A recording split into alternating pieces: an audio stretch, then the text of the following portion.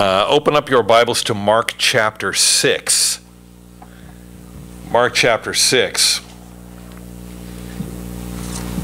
Picking it up in verse 14. Mark chapter 6, verse 14. Now, King Herod heard of him, speaking of Jesus, and his name had become well known. And he said, John the Baptist is risen from the dead, and therefore these powers are at work in him. Others said, it is Elijah. And others said, it is the prophet, or like one of the prophets. But when Herod heard, he said, this is John, whom I have beheaded, or whom I beheaded. He has been raised from the dead. And we'll get to that question later on about who do you say that I am. Herod's struggling with that question right here. For verse 17, Herod himself had sent and laid hold of John and bound him in prison for the sake of Herodias, his brother Philip's wife, for he had married her. Because John had said to Herod, it is not lawful for you to have your brother's wife. Therefore Herodias held it against him and wanted to kill him, but she could not. For Herod feared John, knowing that he was a just and holy man, and he protected him. And when he heard him, he did many things and heard him gladly. Then an opportune day came when Herod on his birthday gave a feast for his nobles, the high officers and chief men of Galilee. And when Herodias' daughter herself came in and danced and pleased Herod and those who sat with him, the king said to the girl, ask me whatever you want, and I will give it to you. He also swore to her, whatever you ask of me, I will give you, up to half my kingdom. Anybody traditionally know what her name was? Daughter? Salome, yeah, that's right. One way they could say it. Yeah, salami is another way to say it. And so Herod swore to her, whatever you want, up to half my kingdom. She must have been some kind of a dancer. So she went out and said to her mother, what shall I ask? And she said, the head of John the Baptist. Immediately she came in with haste to the king and asked, saying, I want you to give me at once the head of John the Baptist on a platter. And the king was exceedingly sorry. Yet, because of the oaths and because of those who sat with him, he did not want to refuse her. Immediately the king sent an executioner and commanded his head to be brought. And he went and beheaded him in prison, brought his head on a platter, and gave it to the girl. And the girl gave it to her mother. When his disciples heard of it, they came and took away his corpse and laid it in a tomb. We, as Christians, will impact others, directly or indirectly, and not always in a positive way. Now, in this case, Herod had heard of Jesus, but what he was hearing confused him and thought that it might be John the Baptist come back from the dead. Now, we look back on Jesus' own rejection in his own hometown back in the beginning of chapter 6, and not only from those that knew him best, even those in his own family. And they rejected him because they thought they knew him. Isn't this the carpenter? Isn't this his mom? Isn't this his brothers and his sisters? We know them all. So why should we respect this guy? And they rejected him just on the basis of the fact that they thought they knew who he was. He's the carpenter. They didn't realize not only is he the carpenter, he's the Messiah, the anointed of God. Now here, Herod has a similar moment where he made assumptions about Jesus and John that were not really true. Now the backstory here is that really verses 17 to 29 is parenthetical. In other words, what's recorded in verses 17 to 29 had happened previously. And Mark, the writer here of this gospel, who probably got most, if not all of his data from the Apostle Peter, adds this in just for a little bit of backstory. So when we hear Herod saying, this is John the Baptist raised from the dead, one reader might be looking at it going, John, wait a second, what happened to John the Baptist? last I heard, he was baptizing by the Jordan, and now all of a sudden he's dead. What happened? Here's the story. So it's parenthetical. So how did John the Baptist wind up dead? Well, King Herod had, I guess what you would call a fascination with John the Baptist. And how could you not? John the Baptist was an enigmatic figure. The way that he dressed, the message that he preached, there was no one like him. He was more like an Old Testament prophet in the likeness of an Elijah than he was a New Testament prophet or a preacher or a rabbi or anything like that. And remember too, Israel had a long history of fire-breathing prophets going all the way back to the very beginning of their history. God had always sent these great prophets to the nation of Israel. There had been a steady stream of them. And then there was nothing. Over 400 years of not a prophet. The last time they had a 400-year break, they were slaves in Egypt. And now they got a 400-year gap where they don't hear, there's no prophets. And all of a sudden, John the Baptist shows up, and he's just a figure from another era. You know, if we had a guy show up here today, dressed like people did 400 years ago, we'd think, dude, you need medication or something because you're, woo, you know. We might find some of those guys up in the city, I don't know, dressed like that. We think that there's something wrong. We get a lot more of the story in places like Matthew chapter 14 fills in a little bit for us too, because there's the same story, Matthew chapter 14 verses 1 to 12. Also Luke chapter 9 verses 7 to 9, we get a little bit more backstory too. But Herod, he had wanted to hear Jesus for himself. He'd heard about him. How could he not?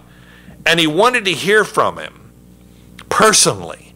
And ultimately he did.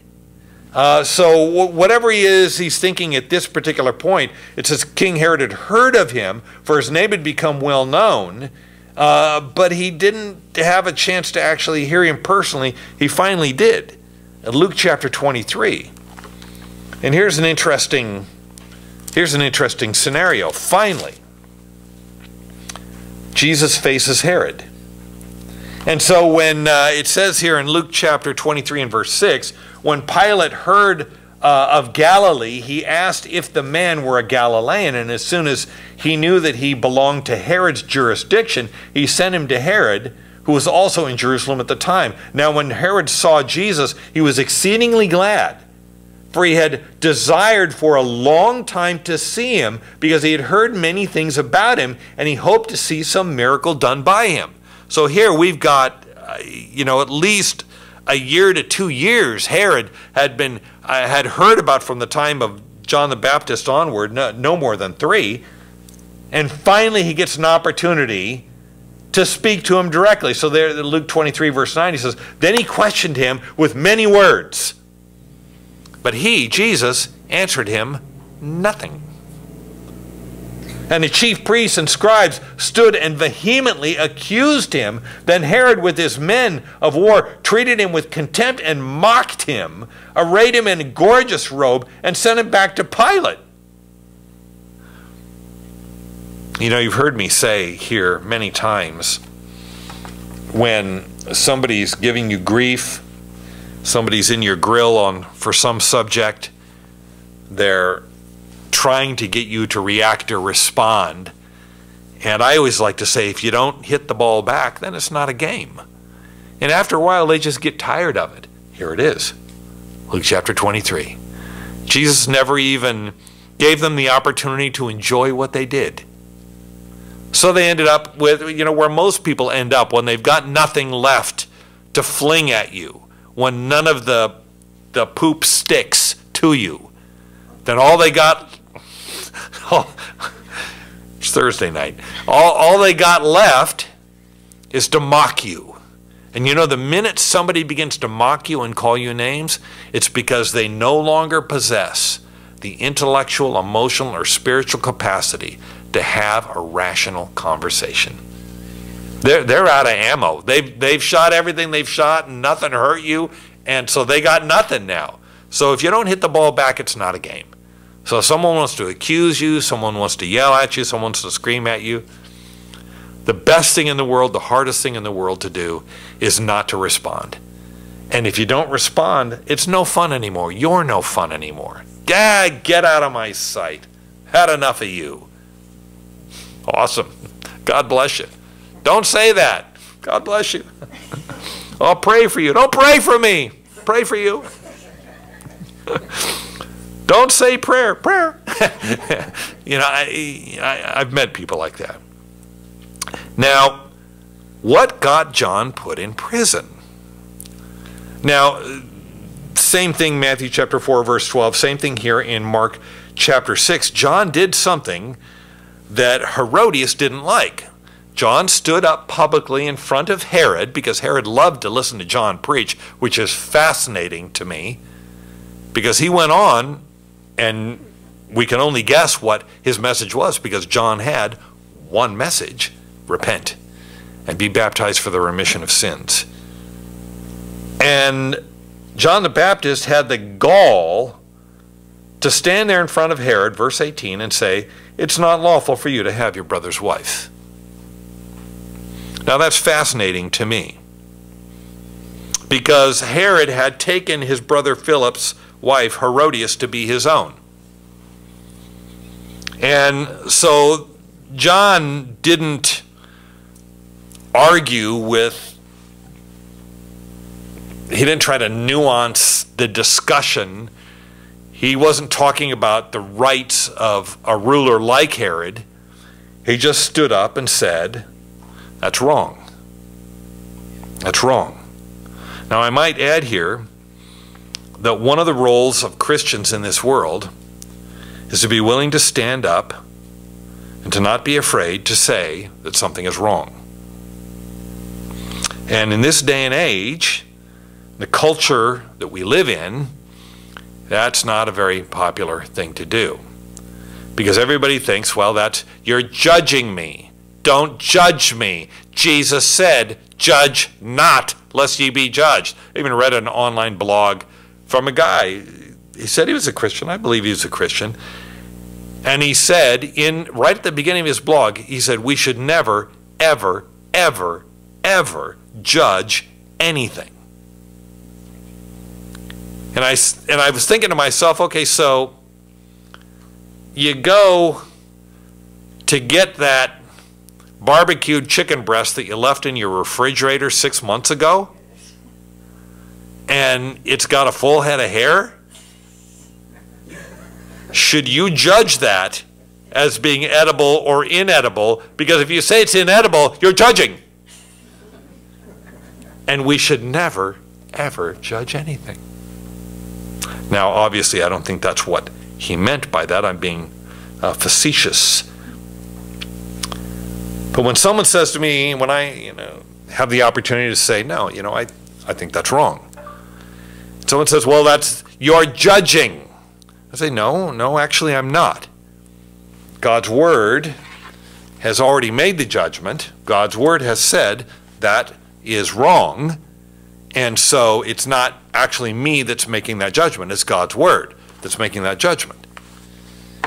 And then the second part of the argument is, that's just your interpretation.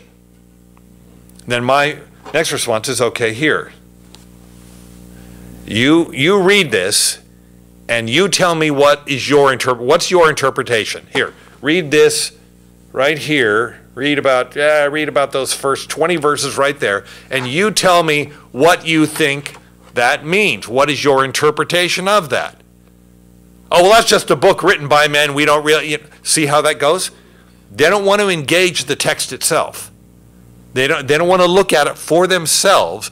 They just want to hold their opinion without their opinion being challenged. See, now, today, see if this doesn't make sense to you. Today, what tolerance means is you agree with me. And if you don't agree with me, that means you hate me. If you don't agree with me, you hate me. Now the funny thing is, and I've tried this out and I didn't get very far with it. I said, okay, so if you disagree with me, that means you hate me.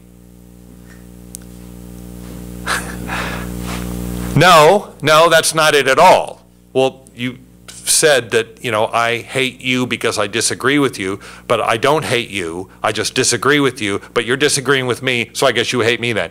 Those conversations ultimately really don't get anywhere. But Christians are called, we have the right, certainly in America. In other countries, you might get your head cut off for it. But in this country, you don't. Not yet, anyways. And so we have the right, the privilege, the honor, to stand up publicly and say, I think that's wrong. And you guys know, because we've talked about it here before, it's not what you say, it's how you say what you say. Because you can say, it's wrong. Or you can say, no, that's wrong. It's how you say what you say, not what you say. Now, in the case of John, he stood up and said, Herod, it's not right.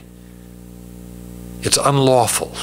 It's against God's law for you to have your brother Philip's wife. Now, that cost him his life.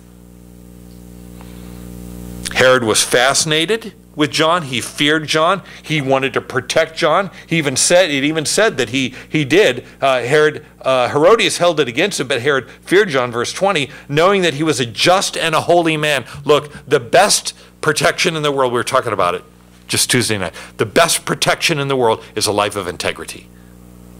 You live a life of integrity where no man and no devil has anything that he can accuse you of. There's always going to be something. I get that. But the question then becomes, are we even trying? Are we trying to be men and women of integrity so that when people do accuse us, it just doesn't stick? The accusations just don't stick. When someone comes up and says, I was talking, I know that guy, Dick Paulson, and he's just such a mean man, and anybody that knows Dick is going to go, you obviously are talking about a different Dick Paulson, because the Dick Paulson I know is just a big old teddy bear. Right, Dick?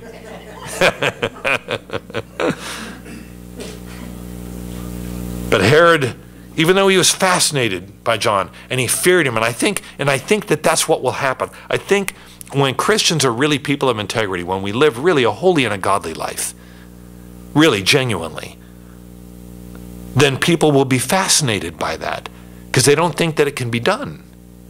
And so when they see it, it's weird to them. They automatically assume that you're a hypocrite. You can't possibly be a person of integrity because nobody is a person of integrity. But as they watch you and observe your life, they find out that no, you really are. Even when you fail, you're still a person of integrity, even in your failure. And then they're going to fear you. Now they don't want to be around you. Because every time you're around, their heart gets convicted. That's why they don't ask you your opinion about things, because they know what they're going to hear. And they don't want to hear what you have to say because it's convicting. They feel it in their conscience anytime they're around. I don't know what it is about you, but I don't like you. Conviction. Because wherever it is that you are, Christ is there also. Because he dwells in your heart by faith. So there is Jesus. You bring Jesus in to whatever situation you happen to be in, and some people are going to freak them out. They're going to be offended by that. They're going to fear you. And it's not you.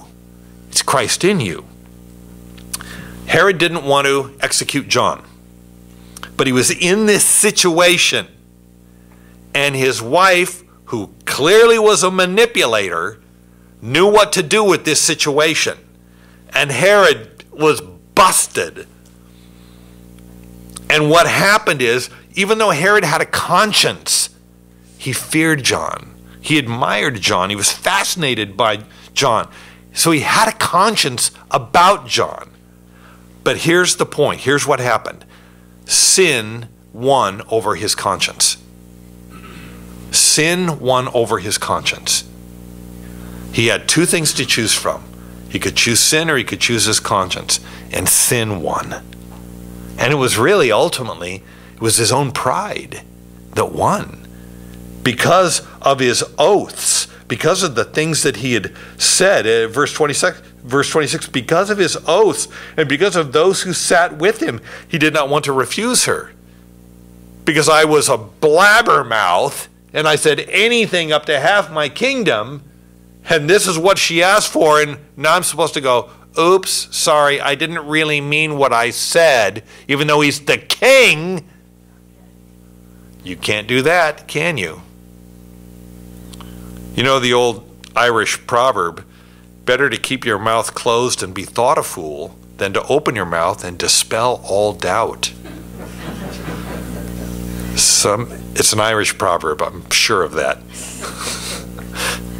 I've dispelled all doubt so many times in my life. So sin won over his conscience. Let me ask you something.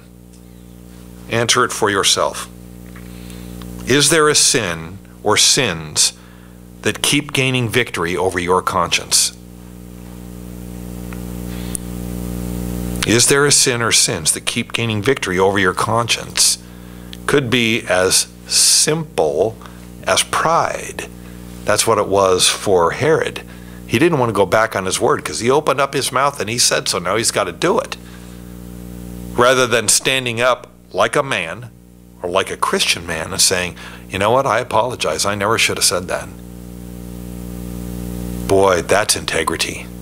Integrity admits when it makes a mistake and is willing to ask for forgiveness. Integrity will humble him or herself and say, I apologize, I never should have said that. If there's any other way that I can make it up to you, I will, but I can't do that. I never should have said it. I admit it. That freaks people out too, because you don't ever see it. You know when people ask for forgiveness? It's when they get caught. Instead of standing up and saying, you know what, I said something I should not have said, and now I ask for your forgiveness. Is there a sin or sins that keep gaining victory over your conscience? Your conscience keeps telling you the same thing, and yet you keep stumbling in that same thing. That's Herod's curiosity. Point number 2, and you were wondering if there is a point, and there is. Point number 2, and that's Herod's party. Herod's party. So he throws a bash at his place, and it's his birthday, and if you're the king, then you go all out. I mean, you hire a DJ, you've got limos, you have the whole thing catered. You got the A-list people that are all showing up at your house, red carpet out front, paparazzi going off. Everything's going to turn up on, on TMZ before midnight tonight. Viral videos of the big party and everything. And so here is first century viral videos. So there's Herod. He's throwing a bash. And Herodias,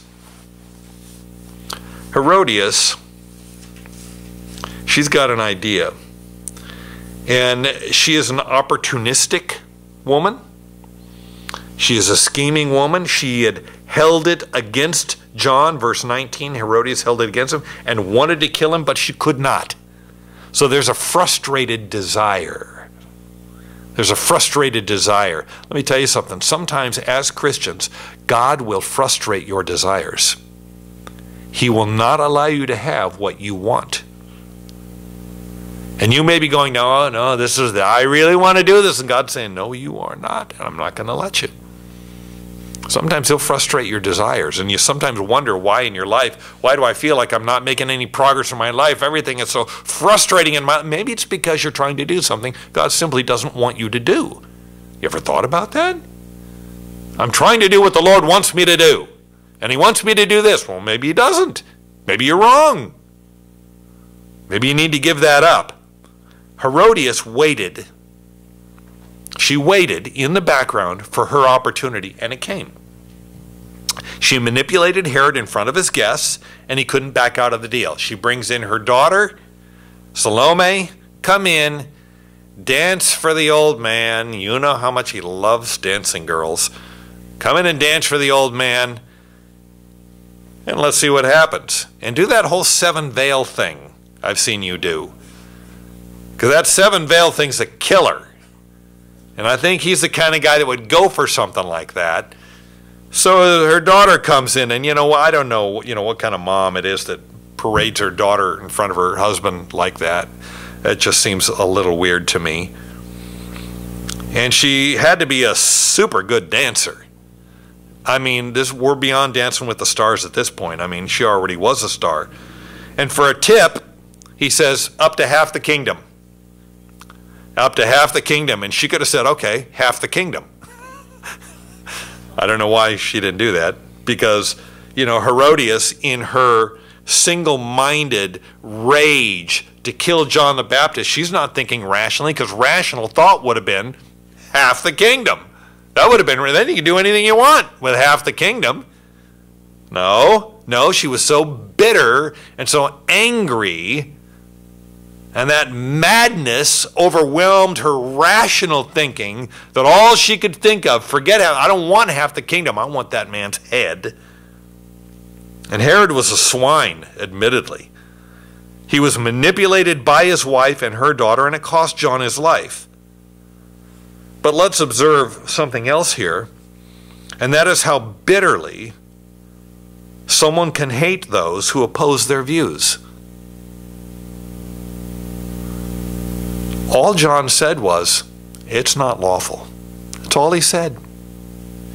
He didn't say, I am going to protest outside of your palace every day. We are going to boycott you. We're going to run ads in all the papers, and we are going to bring you down. He just said, it's not lawful. Period. That's it. That's it. And his integrity enraged her, simply because he told her and Herod, what you're doing is not right. Don't ever underestimate how much disagreement can enrage someone. We see this so much today, and I don't talk really about politics. I don't really bank off too much into current affairs and things like that. But I'm telling you, there are streams of information that flow through the web, through TV, through radio, through print. There are narratives that flow through the media to public consumption, and if you disagree with that narrative, watch out. Watch out. Because now you're the problem. You become the problem when you disagree with their narrative. Here's how things are, and here's why things are the way that they are, and you have to agree with that. If you disagree with that, you are the enemy. I disagree with that, then you're the enemy. I don't think your narrative is correct at all. I think it's mythology. I think it's the narrative that you want to tell. Then doesn't always necessarily bear witness to the facts. People believe what they want to believe about Jesus regardless of the facts. Believe me, I engage people on this topic regularly. The facts don't matter. They're not interested in the facts. What they're interested in is what they think the facts are. I can't remember who said it. You're entitled to your own opinion, but not your own facts. And people would rather have their own opinions and treat that as a fact than have their opinion altered by the facts. Does that make sense? People want to embrace what they want to embrace, and they're going to treat that as sacred, even if it's irrational, even if it's not true. Now, they'll tell us the same thing, and then we can trot out all the different things that we think are true and why we think they're true, and then they'll say, oh, you're just a bunch of narrow-minded, bigoted. It comes right back again to the same thing. You can't engage in a rational conversation, so you just got to call me names. This is the world that we live in right now. Somebody wrote an editorial on some blog about, or some news site about, it's now a post-Christian nation. This has been a post-Christian nation for a long time. We have not been anything close to a Christian nation for a long, long time. And ultimately, remember, nations can't be Christian. Only people can be Christian. And there was a time when the majority of people that lived in this country were either Christians or they held a Christian worldview. That changed a long time ago. It has not been that way for many, many years, even decades. So if you think, well, we're a Christian nation. No, we're not, and we haven't been for a long time. And the reality is we probably never will be again. The goal is not to make this a Christian nation. I don't want to make America a Christian nation. I want to make you a Christian. I want individual people to be Christians. And when there's more individual Christians, then there's more people that will be taking the Christian worldview. Would I like to see the United States different than it is now? Sure, you bet. Of course I would. But that's not going to happen by electing people to political office. It's going to happen when people become Christians, when we lead them to Christ for salvation. That's when things change. Sorry, that was kind of a woo. All John said was, it's not lawful. It's not right. No threat of judgment, just saying that he was wrong, and people don't like it when you tell them that they're wrong. People don't like it when you tell them that the things that they're doing are a sin. God says that's a sin.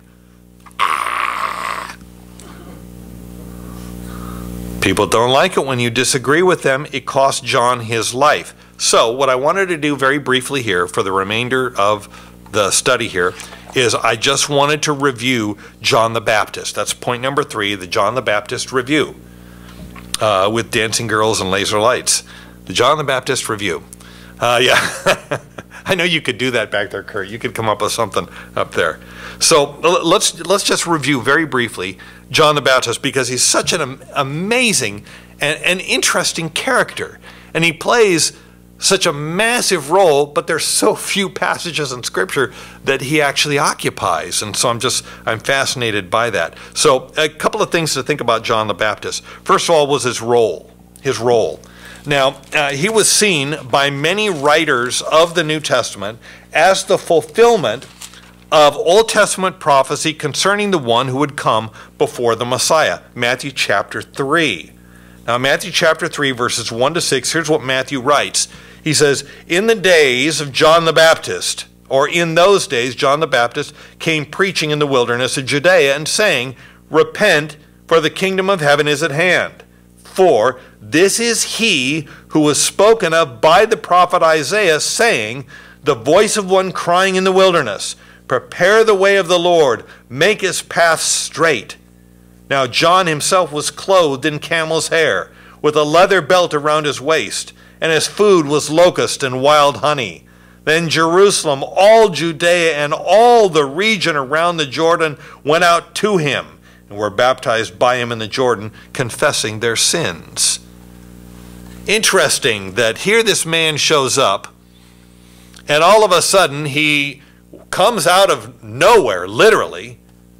Really, he's very random, you would say. That's just so random. And he shows up dressed like an Old Testament prophet, eating like an Old Testament prophet. I like the honey part, the locust thing. I don't know. And when they ask him, who are you? Which was a reasonable thing to ask, over in John chapter 1, he answered them. Now this is the testimony of John, when the Jews sent priests and Levites from Jerusalem to ask him, who are you? This is John chapter 1, verses 19 to 28.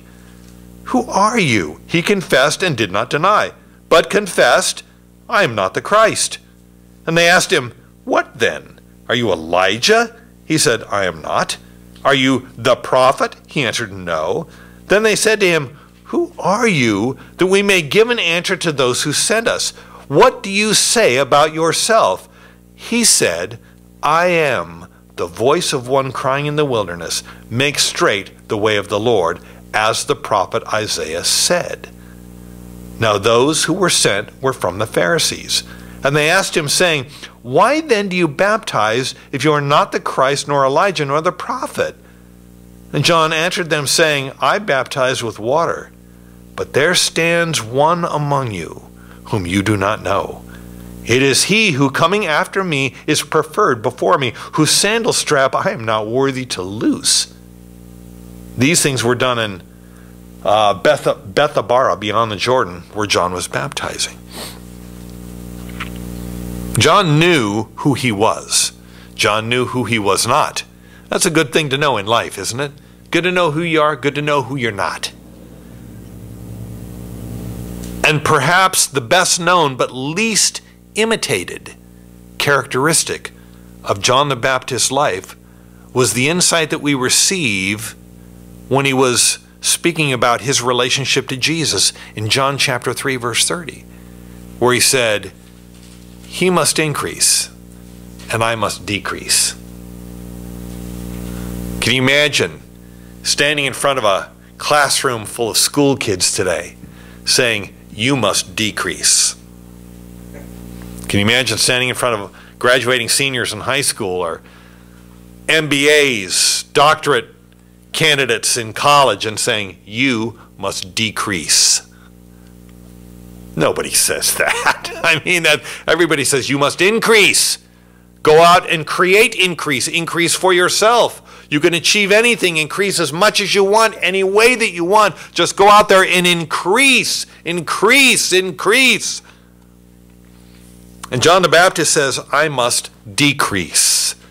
Boy, talk about an unpopular message. It still challenges us today because we think, what does that mean? Does that mean that I have to be a doormat, that I let other people walk? I mean, no, it doesn't mean that. It just means you need to be more full of Jesus than you are of yourself. Ouch. And you don't realize how full of yourself you are until you try to be less full of yourself. Try it and see what happens, and you'll see very rapidly how selfish you really are.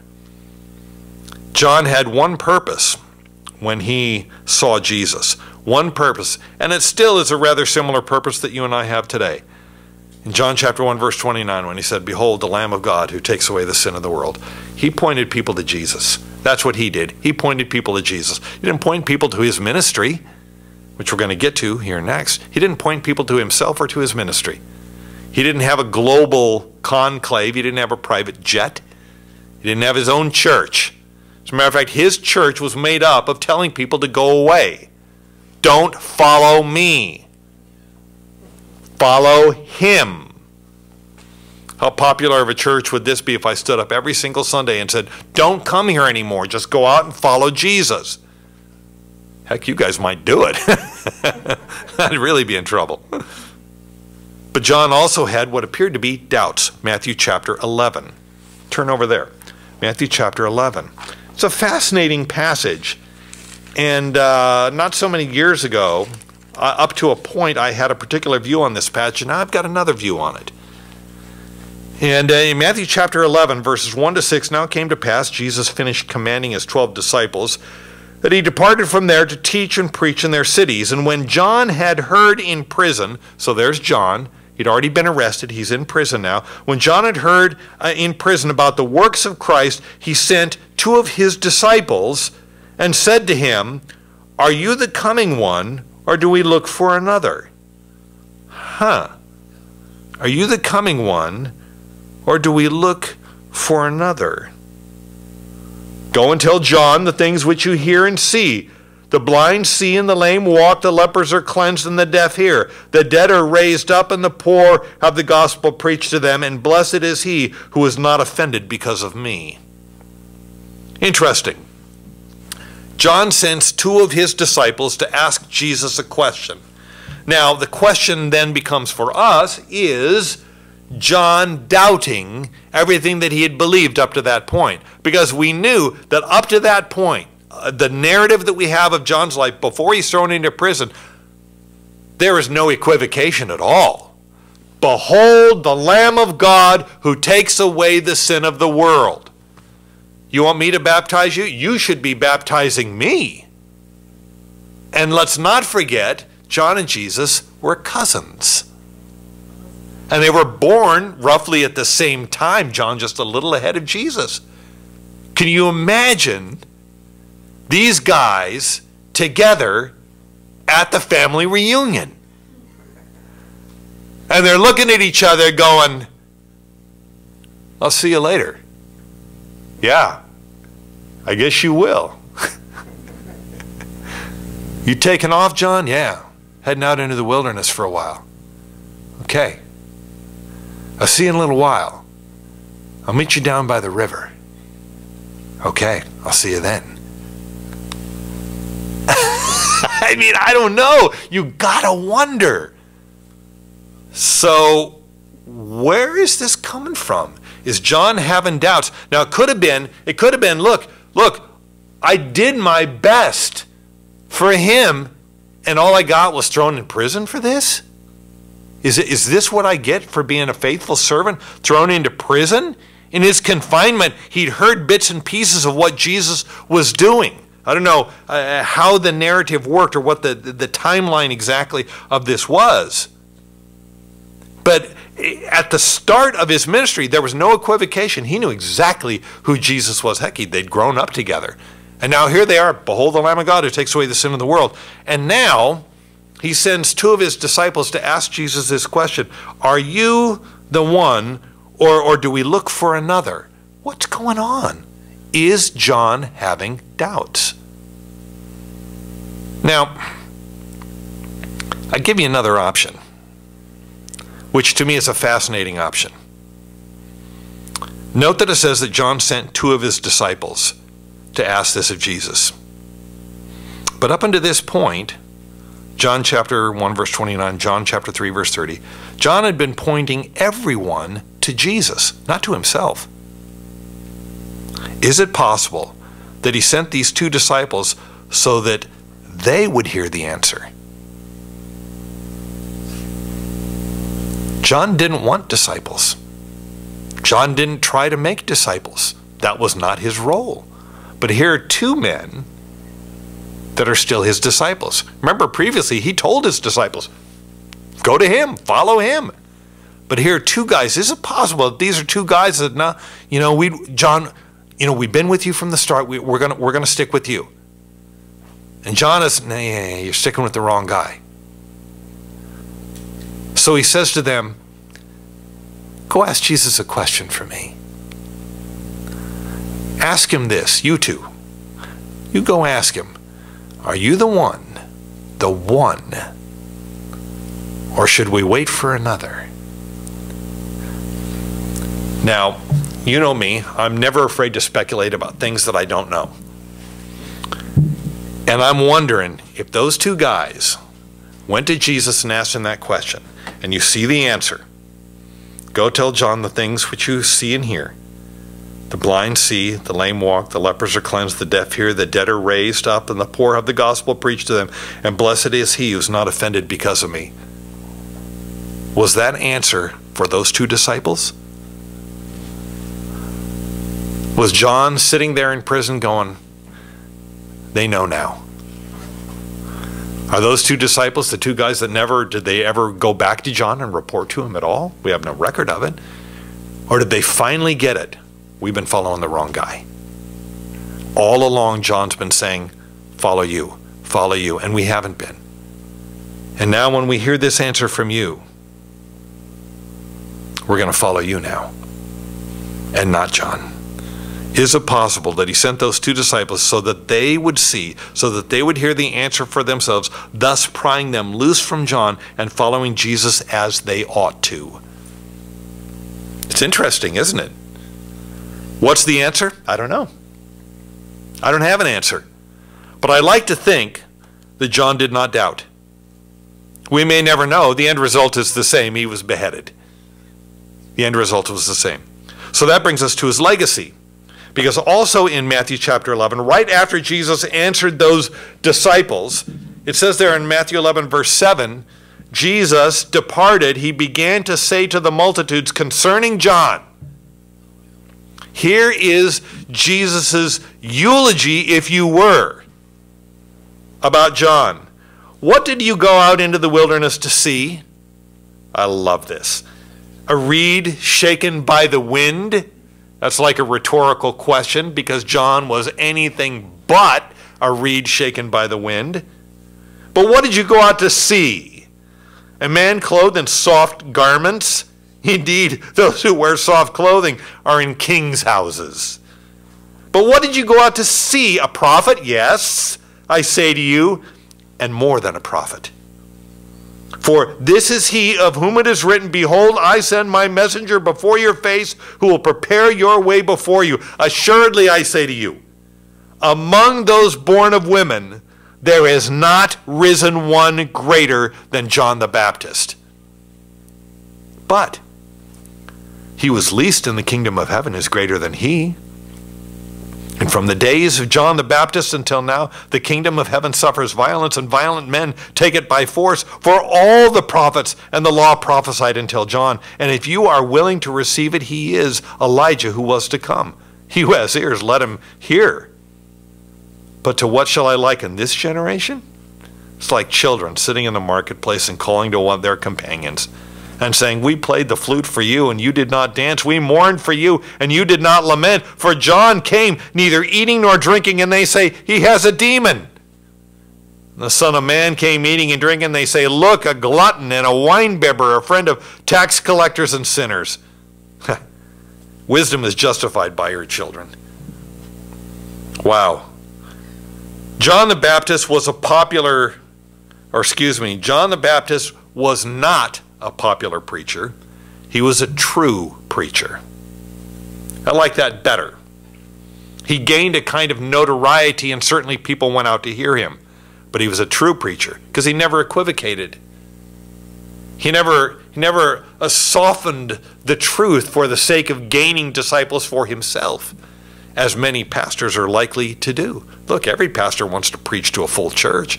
I'm no different than anybody. I want a full church. I love to preach to a packed house. But is that why I'm doing it? So that I can have a full house? Because if I stand up here and say what I say for the sake of trying to get a full house, I'm not a true preacher. Now I'm just a hireling. I'm just like anybody else. Anybody can do that. Jesus' eulogy of John was stirring. And to have Jesus say things like that about him makes me stop and think, what does Jesus say about me? What is Jesus' eulogy of me? Brian, what did you go out to Half Moon Bay to see? A reed shaken? No, I can't use that one. He was shaken. Somebody in soft, no, he did have soft clothes. What did you go out to see? Well, no, they were a non-profit organization. What did you go out to see with Brian? Let me think about that. I don't know what Jesus would say about me, but I know what I would hope that he would say about me. But let me finish with this. Back again in Mark chapter 6 is his death. He's beheaded because of this woman who did not like being told what to do or what not to do. And John's death, while tragic, completed the ministry that was given to him by God. And when we are done, God will take us home too. He never promised how he would take us home. He just promised that when we're done, he'll take us home. Are you afraid of that?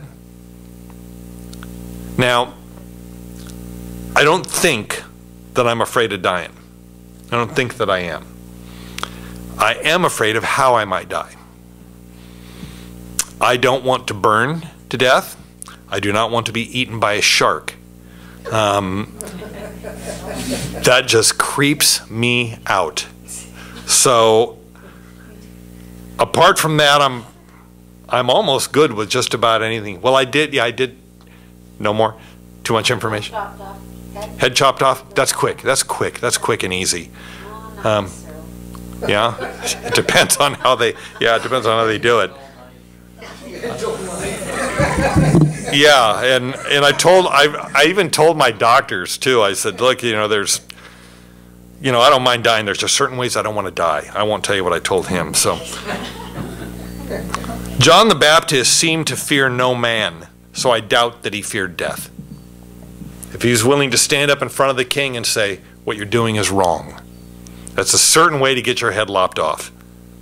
He was given a unique ministry, John the Baptist was, but is his ministry any different than yours or mine? Let's think about it. John's death seems ignoble compared with the role that he played in the eulogy that Jesus gave him. But what are we laboring for? What are we trying to do? Recognition on earth or reward in heaven? Because let me tell you something. Laboring for the Lord, serving Him, you may never, ever get as much as a pat on the back on this planet. And I got to tell you, being a pastor for a long time, if there's one thing that you receive more than anything else as a pastor, without question, and I'm not just up here to be whining about it, probably the number one thing that I've received over the years of being a pastor is discouragement. It's probably the number one thing that I've received, discouragement. And you know, it's part and parcel with the ministry. But I'll tell you, when you get those moments, those little pauses where you get an encouragement, it absolutely cancels out all the discouragement. I'll tell you about one, and I really can't explain it, but I'll tell you anyways. Got done on a Sunday morning up here, and I'm telling you, I felt as if my message was a complete waste of time.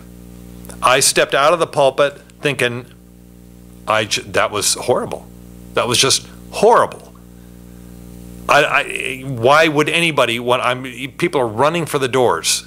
I can see them all running for the doors. It was so horrible. I felt bad. I felt embarrassed. I felt like I just wasted everybody's time. And somebody here in the church, on their way out the door, they looked at me, gave me a nod, and they said, "Good job." And in that moment, I was completely lifted. Completely lifted. And I have no idea why. I can't really properly explain that to you. But it was just the right word at the right time. Now, I'm not saying that because I want you all to come up and encourage me afterwards. That's not what I'm saying. But what I am saying is we can be sources of encouragement for others, and we need to be. Because the Christian life is not easy. It's the hardest, most challenging thing there is. But is that why we do it? Is that why we're Christians? To have somebody else come up to me and say, "Good job." Is that why I do it? Because I want someone to say that to me? Or am I doing this now so that when I stand before my Savior in heaven, Matthew chapter 25, verse 21, He looks at me and says, "Well done. Well done, good and faithful servant." I cannot imagine hearing anything that would be more encouraging, something that would absolutely obliterate any kind of discouragement or darkness or pain or agony or trial or tribulation, anything, a lifetime of discouragement dispelled in one word. Well done. 2 words. Well done, good and faithful servant. And if we choose heaven as our reward, why do we act as if we still want the recognition here? And why would we be surprised when we don't get it, and in fact get the opposite? John chapter 16, verse 33, in this world you will have tribulation. 2 Timothy 3:12, all who desire to live godly in Christ Jesus will suffer persecution. It'll come. Sooner or later, some way or the other, some point or the other. So we've got this parenthetical section on John the Baptist, and what an amazing and interesting guy he was, and yet how much like his ministry is ours. What's our ministry? To point people to Jesus. That's our ministry. Get out of the way. I must decrease, He must increase, and the only way I can do that is to push you towards Jesus. It's my job as a pastor to push you towards Jesus. Not to this church, not to me. You don't follow me. God forbid anyone follows me. It's your job, my job, to tell people, behold, the Lamb of God who takes away the sin of the world. He must increase. I must decrease. You follow Him. Let's pray. Lord Jesus, we want to be good and faithful servants of yours. We want to hear you say that when we arrive in heaven, Lord. But, Lord, I know for myself, I am awfully full of myself sometimes. And Lord, it's even kind of a scary thing to pray that you would help me to decrease. Lord, but I know that as I do, you will increase. And what a greater thing that is. So Lord, help us not to be afraid of fulfilling the same ministry that you call us to as John the Baptist. Help us not to fear, Lord, standing up for the truth and saying, no, that's not right. Help us never to be afraid of pointing people in the right direction. Don't do that. Instead, follow him. Lord, help us never to be afraid of that. But also, Lord, help us never be afraid of suffering the consequences that may come along with that. So we pray for your help. We believe that you will. You've given us your Holy Spirit, your enabling power. So we trust that you'll do this in us, Lord. Now use us, we pray. In Jesus' name, amen.